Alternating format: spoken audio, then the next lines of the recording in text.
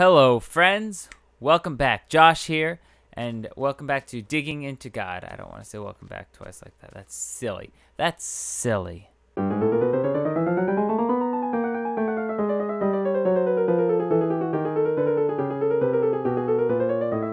Hello, friends. Josh here, and it is raining inside my house. So, here we are back again to Digging into God, and I'm super excited about what I have this week. Remember when I said once a week? Yeah, that was funny, huh? That was a good joke. Anyway, I got another tree. I'm kind of wood deprived out here. I need to harvest this. Oh, I'll get you in a second. Anyway, I'm super excited about what I have. It is not a lot of me talking about what I think. It's just a lot of scripture, and I'm super excited for it. I hope you enjoy it, and I hope that you get something out of it. If you're listening to this and you think that you say that you believe scripture and you try to follow scripture, I think this will be really helpful. This will be useful stuff. And if you are listening to this and you don't believe in God or you don't believe in the Bible, that's awesome too. I'm glad that you're listening. I hope that you will listen all the way through, and I would love it if you would send me questions or arguments, disagreements that you have, and I will try to address them. I love answering questions like that and just talking with people, dialoguing with people. I am all about open market, free ideas, whatever you want to call it, because I figure, why believe something if it's not true? What I have for you guys today, I'm going to talk about worship, and has nothing to do with music, what I'm talking about. Could be applied to music if you're a musician or whatever, but really that's not the bulk of what I'm talking about. I'm going to talk about worship, true worship, worship in spirit and truth, as it says. So I'm going to start out with a little intro from John chapter 4. "Sir," the woman said, "I can see that you are a prophet. Our fathers worshipped on this mountain, but you Jews claim that the place where we must worship is in Jerusalem." Jesus declared, "Believe me, woman, a time is coming when you will worship the Father neither on this mountain nor in Jerusalem. You Samaritans worship what you do not know. We worship what we do know, for salvation is from the Jews. Yet a time is coming and has now come when the true worshippers will worship the Father in spirit and in truth, for they are the kind of worshippers the Father seeks. God is spirit, and his worshippers must worship in spirit and in truth." Let's move on. Let's talk about what worship really is. What's another way the Bible talks about worship? And this is in Romans. It's going to be a lot from Romans. I love Romans. This is, I'm probably not going to tell you the reference on everything I read, but I am going to annotate everything and probably put in closed captioning. If you want to turn that on right now, you'll get the scriptures. All right. It says, "Therefore, I urge you, brothers, in view of God's mercy, to offer your bodies as living sacrifices, holy and pleasing to God. This is your spiritual act of worship. Do not conform any longer to the patterns of this world, but be transformed by the renewing of your mind." It says by the renewing of your mind, not by listening to whatever someone tells you, but the renewing of your mind, thinking it through, actually using your brain. That is how you... iron, finally! I have been digging down here for millennia, it seems like, and not finding any useful ores. Anyway, unrelated. Except for that's what I'm doing. I'm digging into God and finding some iron.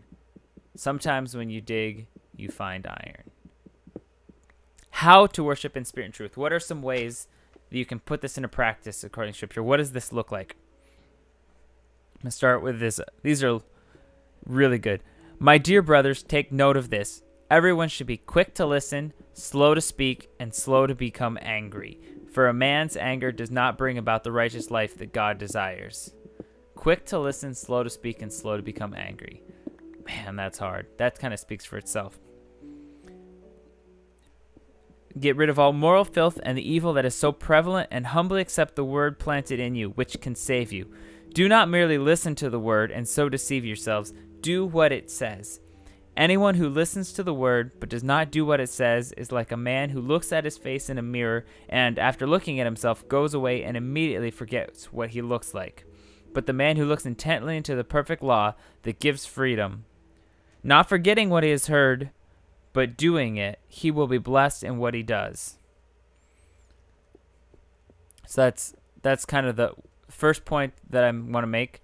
How to worship. Just get into the Word and really dig into God. Dig into what God says in the Scriptures, and that is where you'll find worship as a starting place. If you live by the Word really truly, then you will be worshiping God by doing what he says, obeying his precepts. It's raining still, so there's probably monsters.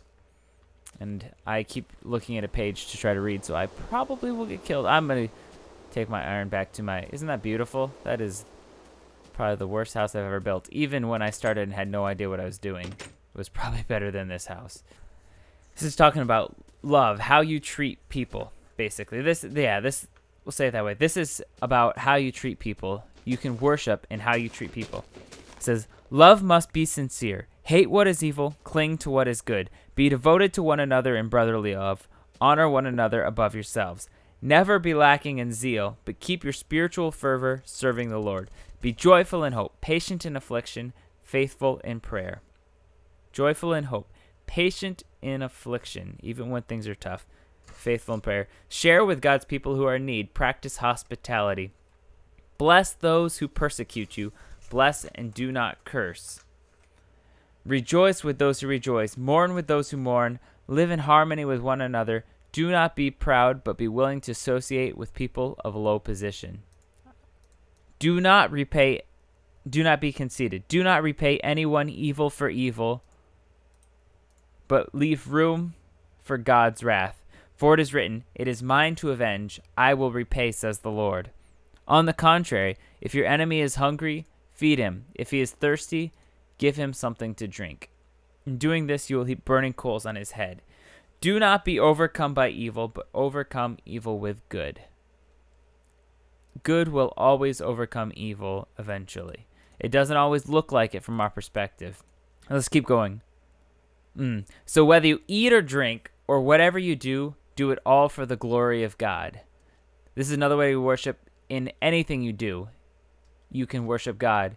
Whether you eat or drink. Specifically what he's talking about, Paul is writing a letter talking to people who are getting really fussed about what people eat. You know, they're saying, you can't eat this, you can't eat that, you got to do it this way, or else it's a sin, or blah, blah, blah. And he's saying, guys, it's not so much important what you do as why you do it and for whom you do it. If what you're doing, if what you're eating, in that you're giving thanks to God and glorifying God, then that is worship.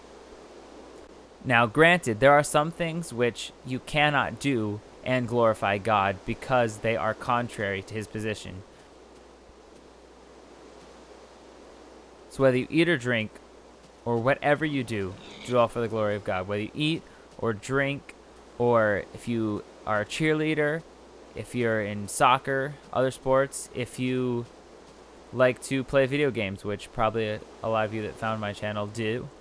Whether you are into writing novels, writing poetry, or music. I know a girl who's really into writing. She wants to do novels and stuff. Whatever you're doing, you can do that in a way that glorifies God.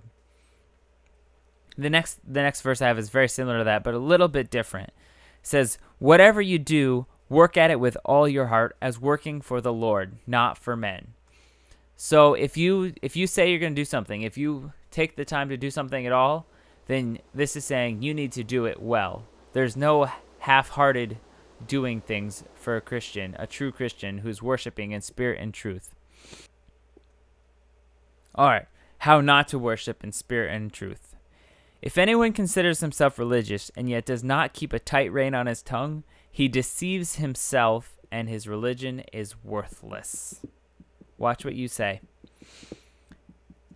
Then some Pharisees and teachers of the law came to Jesus from Jerusalem and asked, why do your disciples break the tradition of the elders? They don't wash their hands before they eat. There was a big ceremony that was supposed to be, not a big ceremony, but a little bit, a ceremonial washing that was supposed to be followed.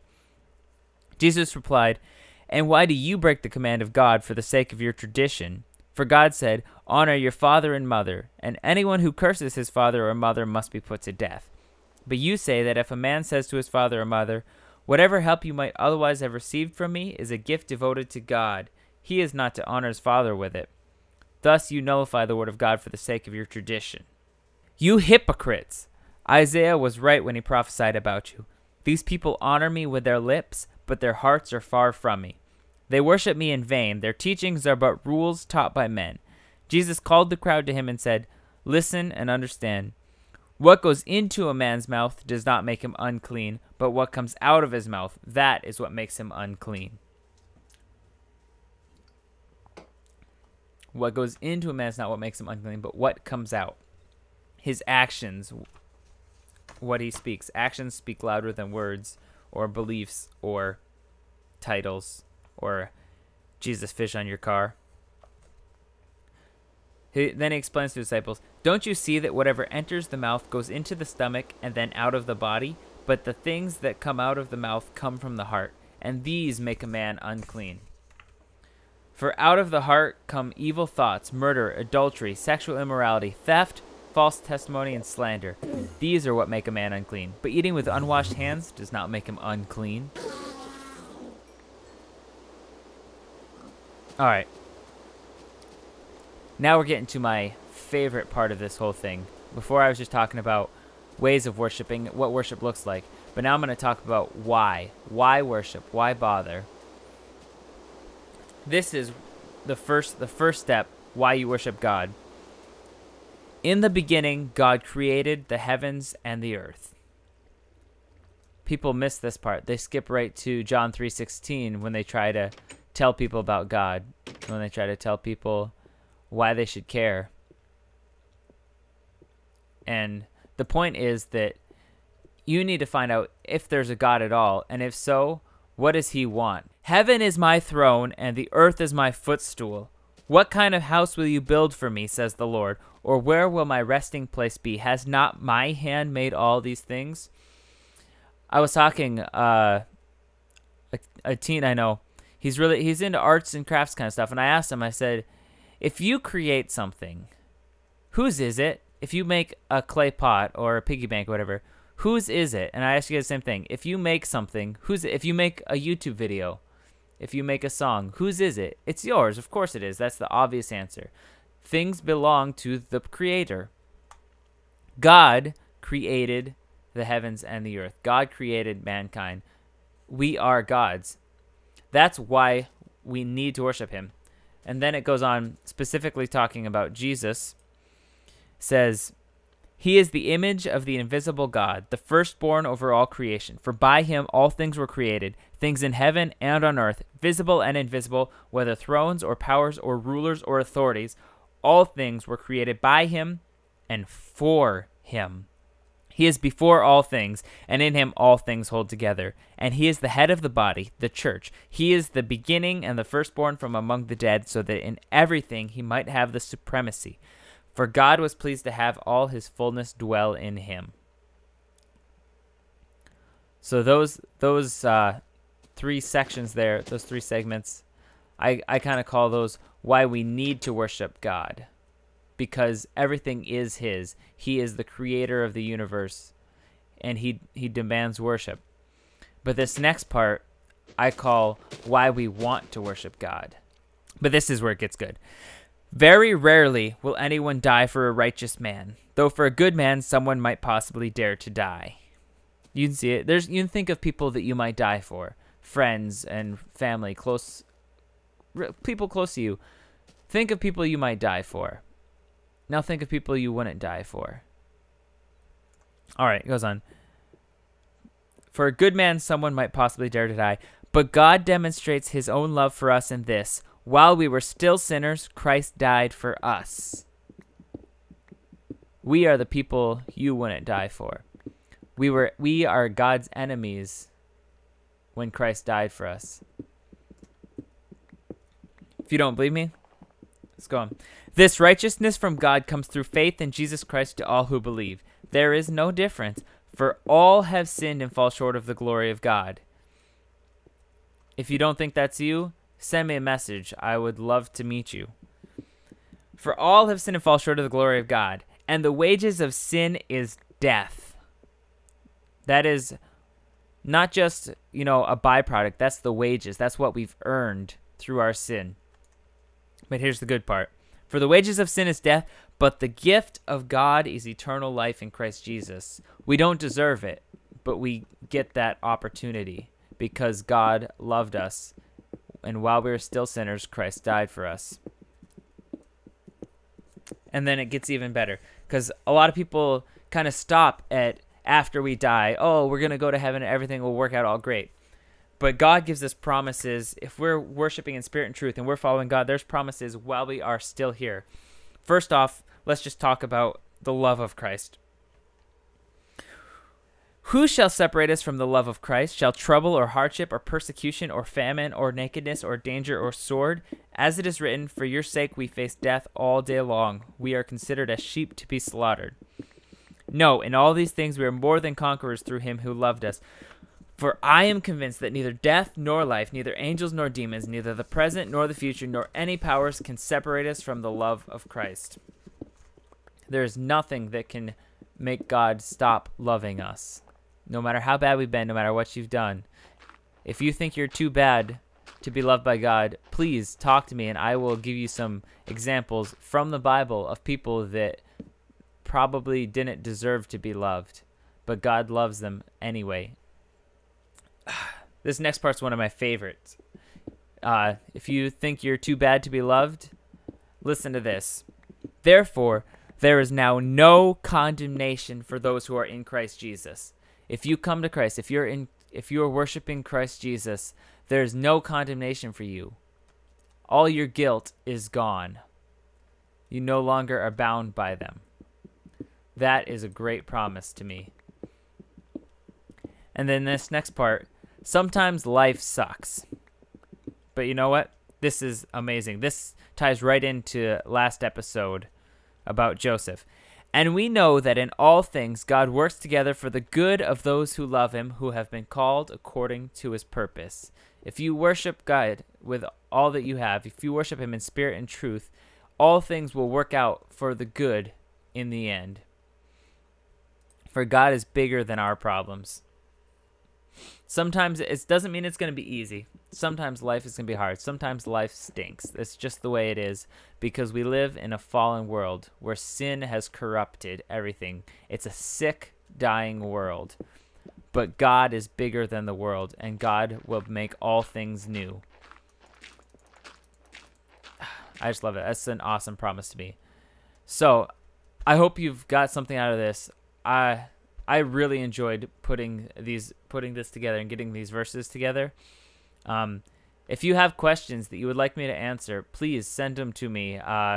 You can send them directly to my YouTube. Send me a comment on this video. Send me a direct PM to my YouTube, or you can email me at Ralliford, R-A-L-E-F-O-R-D, Ralliford@gmail.com, and I will answer as many questions as I can.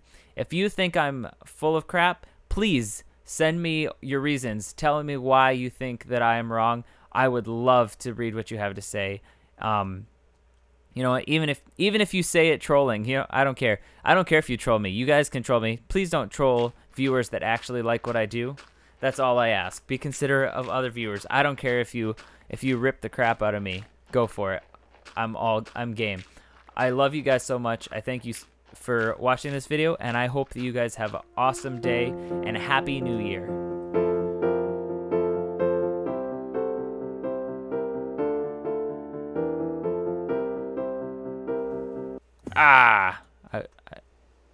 Come on.